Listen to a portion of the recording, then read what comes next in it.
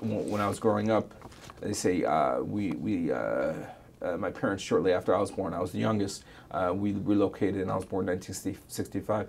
We relocated from north side of Chicago, it's a large Jewish area, to Skokie, which was, as I learned recently upon taking a tour, Skokie is a little bit away from the lakefront, and the more quote-unquote desirable areas were a little bit closer to the lake, but those areas were restricted. Areas like Wilmette and Winnetka that Jews really weren't allowed to move in there, where Skokie was a little bit more open and wasn't quite as, whatever term, pretentious as some of those other areas. Skokie, at least where we live, sometimes they call it Skevinston now, because Evanston's right across what we call the canal. And so you had a lot of African Americans, moving into Evanston or in Evanston. So our school was very mixed. It was like half black and half white, with a lot of Jewish kids in it. And so we all grew up, up to that time where we had like a lot of African American friends. It was no big deal. So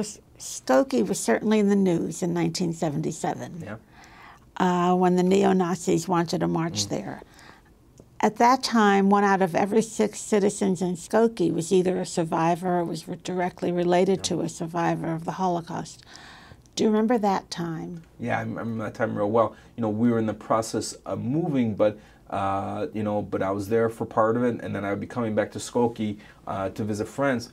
And excuse my language, but people were pissed. Even even young kids, were just like very angry that these guys would dare, come into our community. As I say, at the age of 12, I wouldn't necessarily understand everything, but I just understand that people were mad. So even like my friends who I go to Hebrew school with, they said if the Nazis came into Skokie, they were going to go down there with eggs, they're going to go down there with baseball bats, whatever they had, to fight against them. So everyone was really, the Jewish people that I remember from that time, they weren't going to, excuse me, they weren't going to put up with this, just like laying down and things along those lines,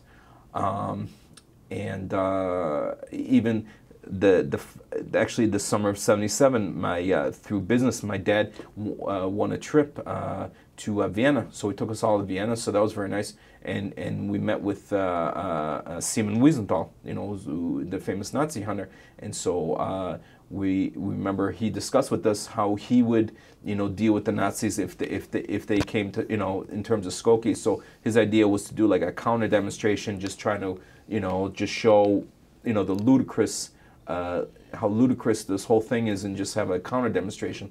And then I came back, and I was at that time, maybe I was at Hebrew High School, so maybe it was like '78, and I showed that, I talked to one of the teachers there. I said, well, Simon Wiesenthal's idea was to have a counter demonstration, and this guy looked at me and said, well, he doesn't live here, and he can't tell us what this, that, and the other. So this guy, the Hebrew High School teacher, was just, as I say, also very riled up, and he didn't want to just have a counter demonstration. They wanted to actively, physically oppose, anybody that would come in the area with all that garbage.